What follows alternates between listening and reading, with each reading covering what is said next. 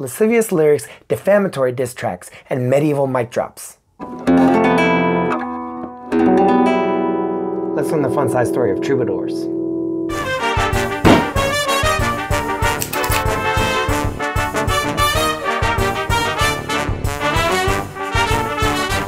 As always, Fun Size History brings you compact history for your busy day. Let's start with another NSFW warning. I don't even know why I do these. You guys should just assume all my videos from now on are NSFW. Let me bring you to the turn of the first millennium in southern France, around 1000 AD. Small kingdoms dot the land, and the Catholic Church is all-powerful. While the kings control a lot, the Pope has everyone by the balls because he's Christ's representative on earth. Almost all of Spain and the Holy Land are in Muslim control, and the Pope occasionally uses his power to call in his crusades to regain those territories.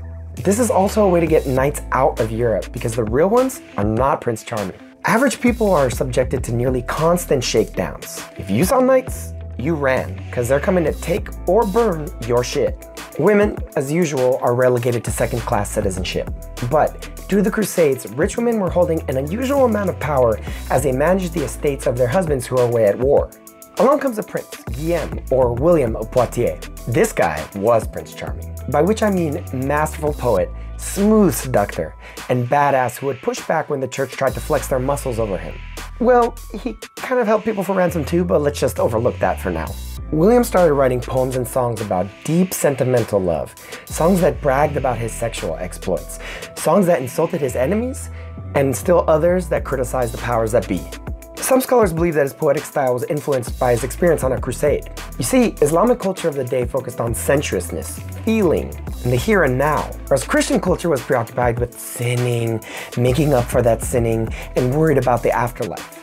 In short, Islamic artists weren't afraid to make beautiful art, often about earthly pleasures, and definitely not scared to get a little bit raunchy. William was a connoisseur of carnal sin, and wasn't about to let religion cramp his style, which he proved by getting excommunicated twice. The second time was a doozy. This is what went down. William's wife went on a trip, only to return to another woman hanging out at their castle. It seemed he had abducted one of the wives of his nobles. Abducted because she participated willingly. Like I said, stone cold player. The side chick's name was Danger Rosa. You think that could have been a sign? Needless to say, William's wife was pissed. She asked the church to intervene, to force William to send Danger Rosa back to her husband, and so they sent a bishop to mediate. William's response? He told the very bald bishop, quote, "A comb will curl your hair before I give her up." Damn! William's wife, completely humiliated, left the castle and died 2 years later. William lived a wild, contradictory life. At once a doting lover, and at other times a macho braggart willing to betray his loved ones. And he put all this into his songs and poetry. In many ways, William was like a hip-hop artist, expressing his lived experiences through art and communicating the raw truth of his life with no filter. William had become the first troubadour, the name for this new style of poet. And like hip-hop, troubadour poetry took off like wildfire, probably due to the real lyrics, somewhat taboo subject matter, and the ability to veil challenges to the social order in song. Let's get more into the poetry and what you've all been waiting for, down and dirty lyrics. A main theme of these songs was what was called courtly love, an idealized emotion of yearning for an unattainable person and describing them in flowery terms. This love was unattainable because the object of their affection tended to be a married woman. This was a time when marriage for the rich was more like a business arrangement, with very young girls marrying middle-aged men. So it's little wonder that a young hottie married to a senior might have a straying eye. One category of songs, the Alba or Dawn songs, was a lament of two cheating lovers, spending the night in each other's arms and saddened by the approaching dawn, knowing that once it came, they would have to return to their appointed social roles, and usually the woman to her spouse. A real story or just creative imagination? The plausible deniability was precisely the point. But it is juicy to think that at least once the performing singer was the actual lover of a woman in the audience, and he was literally describing their sexual tryst in front of the jilted husband. Lending to this deniability was that the troubadours would often refer to the object of their affection with a pseudonym to throw off suspicions and protect reputations, and this appears to be borrowed from Arabic love poetry. The woman was often referred to by the masculine term mi dons, or my lord, to confuse. Other songs called Sirventes were political and moral critiques to vent anger about the state of society. One troubadour, Martí, clearly frustrated with the hypocrisy of the priesthood, sang, "Neither buzzard nor vulture can so easily detect their praise odor as clerics and preachers sniffing out a rich man." Some songs even targeted individuals, devolving into insults that would make a battle rapper's diss track sound tame. The lyrics here are cutting, to say the least. They often accuse their target of impotence, homosexuality, and alternatively having a monstrous animal-like penis or being very poorly endowed.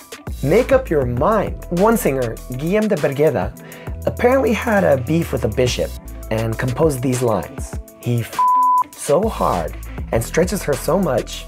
Yeah, he used that word. "So Giraud de Jorba told me. He nearly split Bernarda in two." So we have the bishop and Bernarda engaged in relations, and then there's Giraud, whoever that is. Adding an outside witness lends credence to this accusation, but also, especially when accusing someone of homosexuality, serves to preempt, let's just say some suspicious questions. You said he did what? With who? Wait a minute, why were you there? What were you doing? Did you not hear the part that I said where my friend was there and not me? God. And then there was the pure unbridled eroticism and sexual bragging that would make anybody's jaw drop. Says one singer, MARCABRU, "I hunt in another man's private land whenever I like, and I make my two little dogs bark there, and the third rises up, leaves the fray, bold and eager to strike. For I am the bird who makes the starlings feed my young." That part about the bird refers to the cuckoo, which parasitically deposits its eggs in a nest to be raised by other birds, hence our term cuckold. We also have example of female troubadours, or Troubadours, and don't think these chicks held back.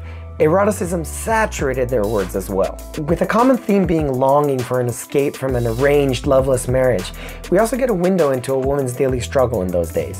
One anonymous Troubadour writes, "If only I could hold my knight naked in my arms until the dawn. Drunk with my beauty, he'd feel like he was in paradise." Another Troubadour complains about her husband. "I'm pretty. I have not the least passion for him. I'm pretty. Yet seeing his age, I feel so ashamed.